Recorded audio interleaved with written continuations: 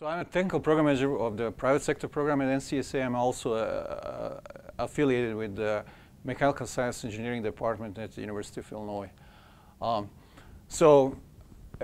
As you look at the landscape of the PREX nowadays, you can see that most of them are really about something small, quantum mechanics, molecular dynamics, and also something really big like cosmos, and all those things.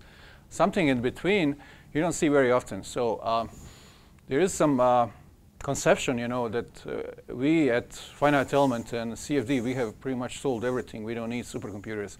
So with regard to that, actually, I'm going to quote what Professor Hughes from Texas said. I was a grad student at that time, in 2003. He said, when the supercomputer becomes the size of the football field, they'll be still too small and too slow for some problems. And I'm sorry for interrupting already, but I have to say, right around that same time period, I asked John Hallquist, who runs LSTC, how much more computing would your users want? And off the top of his head, he rattled off 7 orders of magnitude. So I agree with this point that demand is unbounded. Yeah. So now, as blue water is the size of the football field, one would think, you guys are fine. Well, look at this now. So look, I was actually last year in Leipzig in an ISC, and one of our good partners, from Rolls-Royce, Dr. Yun Ho, he said, this is my dream. He said, 1 trillion degrees of freedom, 1 billion core hours, for the calculation of the whole engine. Here's another one.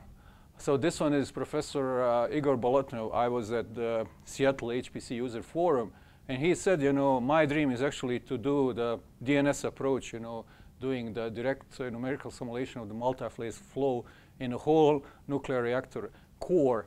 And the idea is actually this might be achieved by 2060. So I'm not going to spend much time, but he said, he would need a mesh of 40,000 trillion elements, and should run up to 320 billion cores, and would solve really big problem of 13.6 bubbles, an average of 1% of the void. And remember, our good friend or our enemy is actually Reynolds numbers. So for the real number of 5,000, which is realistic here, the number of grid points is actually a pretty steep function, an exponential function of the Reynolds number. So let's say a few words about our private sector program in NCSA. You guys know about NCSA, all of you. We are actually becoming increasingly famous because of our private sector program. Many companies, I'm going to show on the next slide, are actually coming to solve their most demanding HPC challenges. Companies from pretty much all sectors of the private sector. And I checked this actually worldwide. We are the largest HPC industrial engagement right now. The list, here's the list. This was our bedrock. We were always involved with the big manufacturing companies. But lately we actually started increasing our portfolio. You can see oil and gas here. You can see life sciences, and you can see the technological sector here, becoming very strong. And lately we actually started becoming partners also with different institutes and institutions, So now let's talk about industrial applications breakthroughs on blue waters. So everything started in 2013 when we broke 15,000 world record with the LS-DYNA commercial FEA explicit code. And then we very lately, actually a few days ago, we also broke 100,000 cores with the Star CCM. For you guys who are CFD, you know Star CCM, one of the major commercial CFD codes. And then their big opponent, their competitor, NCS Fluent, we are about 36,000 cores. They are becoming jealous. I'm pretty sure we're going to reach 100,000 with them too. WSMP is a direct solver. Very important, if you're having ill condition problems, we are about 65,000 cores right now with them. And then we also have an accelerated version of WSMP, and we are about 500 XK7 nodes right now on blue waters with that solver. What gave us top supercomputing achievement award last year at SC was actually this work with ALIA, which is a code from Barcelona Supercomputing Center, also FEA code, where we actually broke 100,000 cores too with that code. I don't have time to talk much about all of these successes, but I'm going to just briefly touch to each of them. let's see, I'm doing okay. So I'm doing fine. Explicit finite element, LS-DYNA. For this kind of collaboration with commercial code, actually, here are the 4 very important ingredients, for success for this recipe. So of course, you have a Cray, and we have a very good relationship with their segment, manufacturing segment guys, who know about all the bits of the machine itself. And then LSTC, Bob Lucas is here, who is representing LSTC. So we have a really good relationship with LSTC, and they know the code better than anybody else.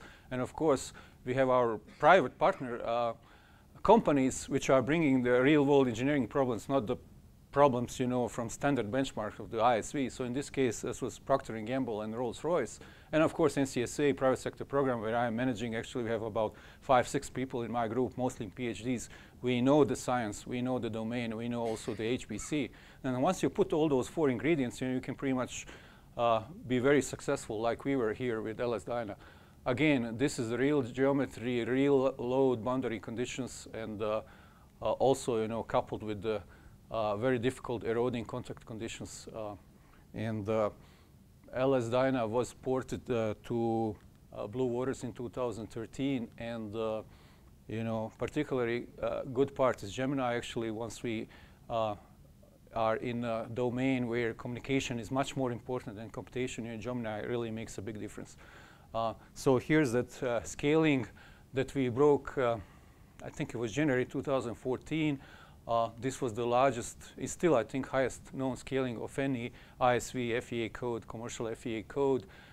We pretty much stopped on 15,000 cores, and the problem size was, if I remember, 27 million nodes. This was actually from Procter & Gamble. They provided this one, and what it means is actually from 400 days on an imaginary serial computer, actually we can solve this in 4.3 hours now on 15,000 cores.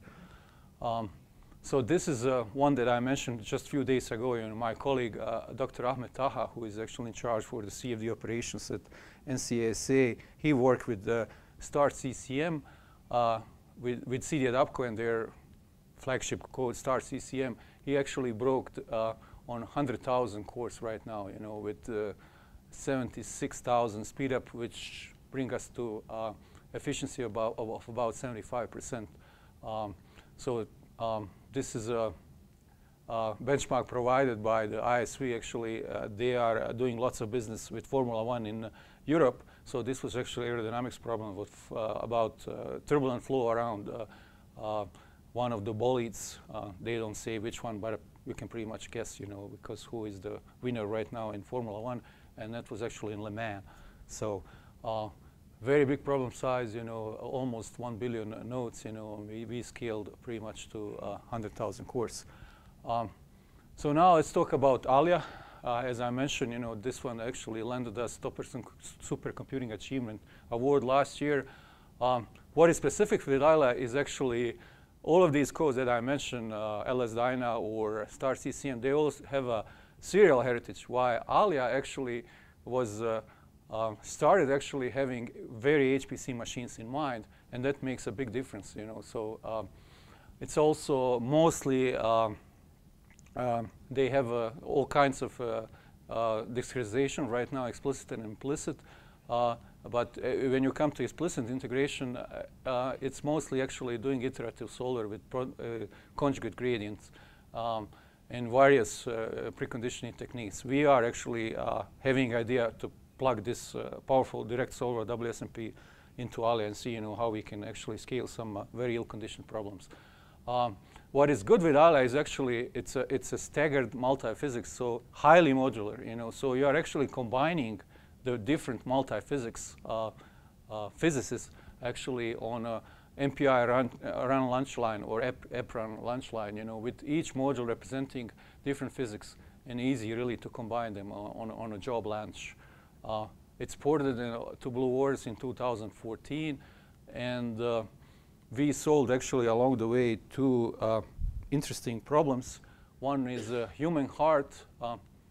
I show you actually what commercial code has done on FEA CFD, and on CFD right now we approach 1 billion elements. Here you can see actually we last year with this code actually have much bigger problem sizes. So we have 3.4 billion elements. We have 4.22 billion elements for the CFD problem. This one is for the human heart, actually, which is nonlinear solid mechanics coupled with the electrical propagation. And here, in terms of multi-physics, it's a transient incompressible turbulent flow in a kiln furnace, very industrial problem, coupled with energy and combustion. I'm going to show you one benchmark. You can see actually for this kiln furnace with 4.22 billion elements, with this transient incompressible turbulent flow, I believe the turbulent constitutive model was LES. And coupled with energy and combustion, we actually scaled to 100,000 cores with almost 90% efficiency, which is very good. And just to put you in perspective, that means actually on imaginary serial computer, serial core computer, if we have so much memory, it will take almost 18 years, 17.4 years, what we have solved on Blue Waters in less than 2 hours, So again, the major ingredient here is the Gemini, because Gemini, once we really started scaling this very wide, Gemini makes a lot of difference here. Let's talk quickly about these direct solvers that I'm talking about. So implicit finite element code uses lots of time to solve these problems. Traditionally, we were teaching kids, iterative solvers are good. Direct solvers cannot scale very well. Now, let's look at the sparse direct multi-frontal algorithm from Watson, IBM, same guys who beat Jeopardy. It's highly robust, but of course memory expensive like any other direct solver, but perfect for this kind of exploratory projects on Blue Waters. It does LU decomposition. Of course, you're introducing fill-ins. That's where the memory demand is coming from.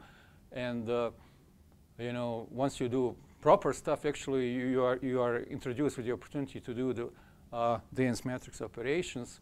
And here are the FEA problems that we extracted from the commercial finite element package. They are all big. This one, M11, is actually have a very ill condition number, so almost insoluble by iterative solvers. And here's that benchmark. You can see, we scaled the largest problem size to 65,000 cores. Very good scaling, So this giving us hope, actually, in the future that FEA will scale really wide. So here's another domain. This is actually from oil and gas. This was in collaboration with Barcelona Supercomputing Center again. Their big oil and gas partner is Repsol, so they provided matrices from their inversion problem. When they are looking for the oil, they have to solve this inversion problem by solving Maxwell equations. And they also introduce very large problems, sparse problems, and the iterative solvers are not doing very well there, so direct solvers is the only way to do this efficiently. And of course, unlike FEA, they are actually in complex domain. And you can see the benchmark here, we exceeded actually FEA. We scaled to 64,000 and we achieved actually more performance. Unfortunately, I'm missing that part, but we actually achieved almost 100,000 teraflops, which is a very good result for sparse linear algebra. So we went one step further, working with IBM and NVIDIA now. We actually ported the WSMP to XK7 nodes of Blue Waters. We call this minimal invasive approach. We are intercepting BLAST level 3 calls with large dimensions and actually sending them to BLAST, to CUDA BLAST. And we also use PNET buffers to increase the copy through the PCI and enable some kind of asynchronous memory copies and kind of hiding the latencies. And here's that benchmark. You can see, that on a smaller number of nodes, which is actually, if you look nowadays in commercial codes like Abacus and ANSYS, with GPU acceleration, they only scale to few of these nodes, on multinodal approach with GPUs. And what we have achieved right away is actually on 32 or 64 nodes and 128, you pretty much got the double performance with GPU acceleration for this. And of course, as you go wider, actually, these things are asymptotically approaching the CPU. And we pretty much have idea why is this happening. You know, the wider scale acceleration on GPUs is kind of slowed down because the larger block size on GPU that we are sending right now, and we don't have as much as you know, freedom to do that like IBM is doing on a CPUs, and of course limited PCI communication between GPU and CPU with Gen 2 generation that's right now on XK7 nodes. However, we are also actively working on improvements now. We are sending different size adjustments, you know, to improve the work, and we also trying to hide these PCI latencies, and of course we will apply GPU-aware MPI because all of the MPI traffic is going through PCIe, and then, you know, all of these MPI buffers are actually sitting on the host side of this. So I think this would be my last slide. You know, again, you know, private sector program at NCSA, our core mission is actually to help our partner companies, you know, to get competitive edge, especially on this very competitive global market. As far as Blue Waters goes, you know, we are more than happy with Blue Waters and all of our partners too. You know, I think Blue Waters actually, with all of these awards that we get, really proved itself, you know, that it's capable to solve the most challenging problems from industry too, not only from academia, both from, you know, multi-physics, but also from geophysics problems, you know, in oil and gas. And why is this work important? Well, if you look, you know, the computing used in a cutting-edge HPC like Blue Waters right now is actually about approximately 5 years ahead of that used by the leading industrial adopters. So when you look at the BP, for example, having the largest HPC system right now in the world, it's not much behind Blue Waters at all, and I think soon it's going to be the same. So it's really true. So, you know, whatever we do now, you know, industry is pursuing this, you know, and it's going to be in industry 5 years from now. Many companies and individuals actually helped with all of these successes. You know, of course, the Blue Waters project, you know, particularly, and then of course our hardware vendor Cray and their manufacturing sector, and then our dear industrial companies, Rolls-Royce, Procter & Gamble, Caterpillar, Ansys, and then you know, LSTC, IBM Watson, NVIDIA, Barcelona Supercomputing Center that we have really good connection with on international and other partners, you know, which actually exhorted to stay under NDA. I think that will be my last one. Okay. Thank you, Sid. So we have probably time for maybe 1 or 2 quick questions while we can switch over speakers. No questions? So I have one. Do you have any data from Cray on any newer computing, like the XSeq system, that you can share? Is there? I was trying very hard to get some account, especially through our friends from manufacturing sector, and they promised me actually to get me some. So I was particularly interested, you know, how their areas is actually performing versus Gemini, and they said they didn't say how much is faster Gemini for these kind of problems, but they said I'll be pleasantly surprised. So that's all I know right now. Okay. Well, yeah, we're always looking forward to hear how the newer systems are. Yeah.